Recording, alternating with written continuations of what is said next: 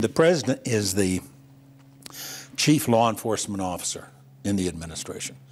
He's now saying, well, this isn't anything that he's got anything to do with. He's up on vacation in Martha's Vineyard, and his attorney general is going back and doing something that the president said some months ago they wouldn't do. Former Vice President Cheney keeping up the attack on Barack Obama. No vacation from politics. Top Line starts right now.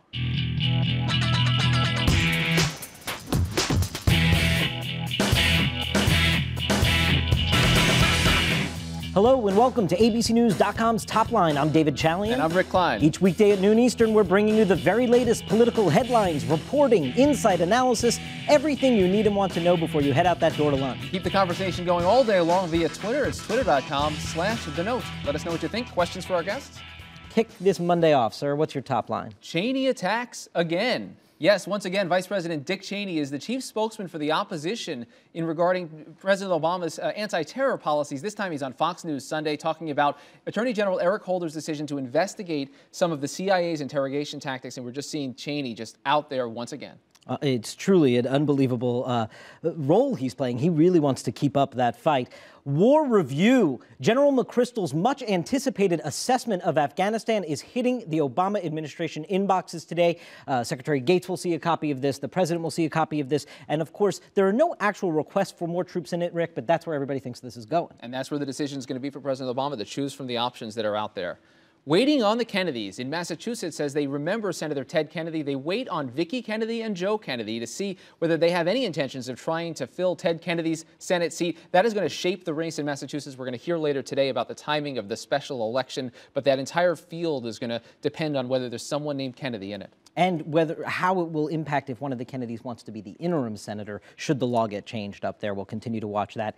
And healthcare reset. That is what the White House is going to try to do in this final week before the Labor Day sort of back-to-school mentality invades Washington. Congress gets back to town. Joe Biden out there with a new video today from the White House trying to bust some of the myths they say the White House believes are out there on healthcare. So they're trying to reframe that debate before things get going in earnest. And it's the president's staycation. He's at the White House, but he's still on vacation for a few more days. A few more days. We're going to begin today with the healthcare debate. We're joined by the chairman of the Republican National Committee, Michael Steele. Thank you very much for being here, sir. With you guys. Yeah. Let's begin with this senior Bill of Rights that you guys at the RNC put out, and on Medicare. What you say here that you are going to protect Medicare and not cut it in the name of healthcare reform. Right. You specify that.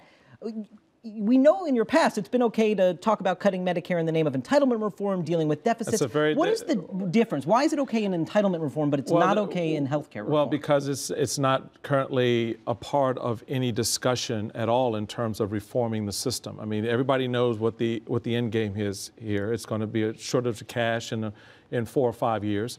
We're talking about healthcare reform right now, but we're not talking about in the context of existing programs like Medicare and Medicaid, the financial trouble that they're in. So if you're talking about taking $500 billion out of this system, whether you call it a transfer, you call it a cut, whatever you want to call it, you're taking $500 billion out. What does that leave you with when you know the system is already on unstable turf?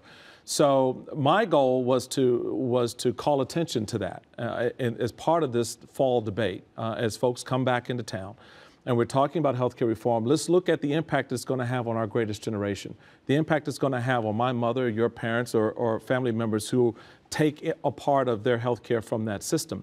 And I want to make sure that if we're going to do this reform, that we're not going to take money from a program that is already on financial hard rocks to pay for a greater growth of government in the healthcare area without addressing these issues. But if it's part of budget savings, that's another story. If it's part of reforming the whole system. Well, yeah. I mean, you've got to look at the Medicare system as a whole and see that it's in financial trouble. So how do you correct that?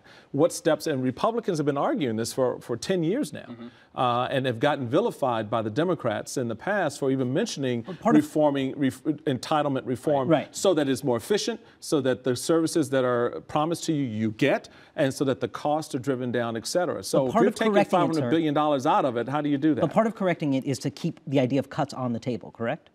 part of correcting the financial stability of Medicare. Oh yeah, you've got to deal with those inefficiencies. Okay. Absolutely.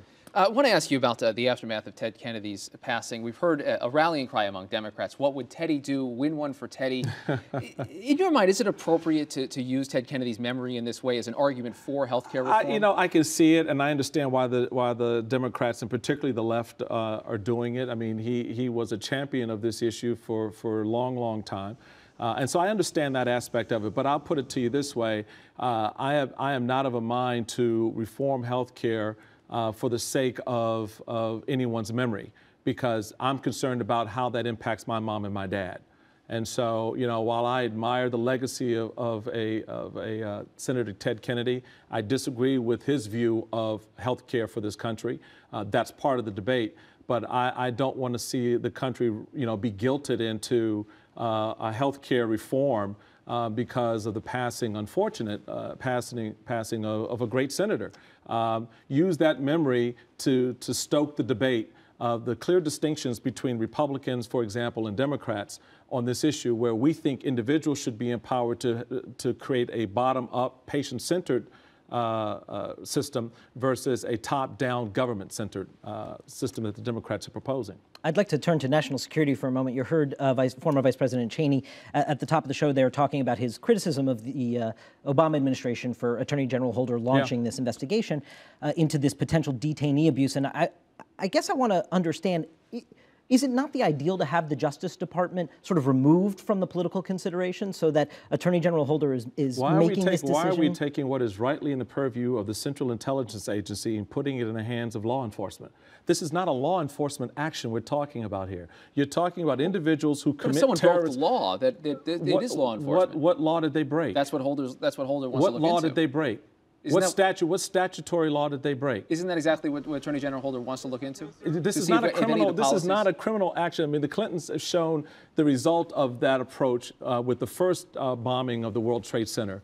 By taking that approach, by putting it in the hands of law enforcement to handle what was clearly an international terrorist event, you wind up litigating, if you will, the process in a way that doesn't get you the results that you need. So put this in the hands of the capable individuals who can give you the intelligence, who can act on that intelligence and help defeat the enemy that you're engaged in. I think the Vice President has it exactly right.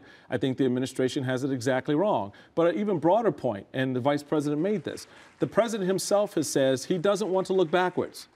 So now he's allowing his Attorney General to do just that. And don't give me this, oh, well, that's, you know, we're not engaged in it. He's doing that on his own. You are the Commander-in-Chief. You are the principal law enforcement officer of this country. And so if you don't want it done, it doesn't happen. So hello? Did I miss something here in the assignment of duties and responsibilities? In your mind, here? the Justice Department doesn't have any role in this. They should always just take their cues from the President. They should take their cues from the President. The President should rely on his central intelligence agencies and those who are engaged in the war on terror, period. I want to also turn your attention now to, as your party chairman role and the future of the Republican Party. I want you to take a listen to something you said on Fox News back in February about some rising stars in the party. Mm-hmm. I'd say certainly Bobby Jindal, Sanford, Governor Sanford, Pawlenty, Palin. We have a whole host of folks out there that are beginning to emerge on the scene and will, over the next couple of years, I think, redefine this party in a way that will be very good for us long term. Focusing in on a couple of the people you mentioned there, Governor Palin quit her job in the middle of her first term that the people of Alaska hired her to do for 4 years, and Governor Sanford didn't tell anyone where he was going in his state, went away to Argentina to be with his mistress, and now your fellow Republicans in South Carolina are discussing the possibility of impeaching him from his office in South Carolina. Do you want a do-over on that? No, I don't. No, I mean, you asked me the question at that time, and I told you at that time. Now, if I knew what I know now then, my answer probably would have been a little bit different. I certainly wouldn't have put Sanford up as one of those stars of the party that we're going to be looked to leadership, because he's got other issues he's got to deal with. On the Palin question, she made a very personal, a very political decision for her to get out of the way of her state moving forward, because her leadership had become a distraction with all the media attention and the attacks. She made, I think, a very personal decision. I respect that. Now, when Mr. Jeffords is convicted of a crime, does that impugn the character of every Democrat in the nation?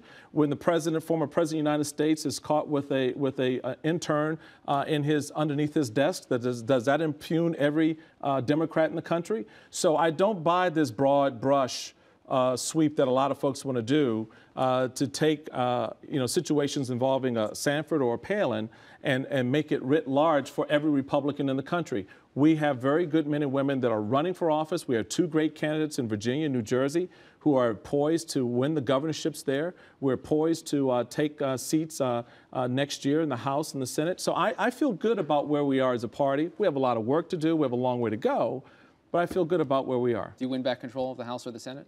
In time. 2010? I don't know. I'm working on it. All right. Michael one seat at Steele, a Chairman time. of the Republican National Committee, thank you very much for being here. All We right. really appreciate it. Really Take care, appreciate it. guys. Thanks a lot. All righty. Don't go anywhere. We're going to more Top Line in just a moment with Jane Hamsher. Thanks a lot. All right.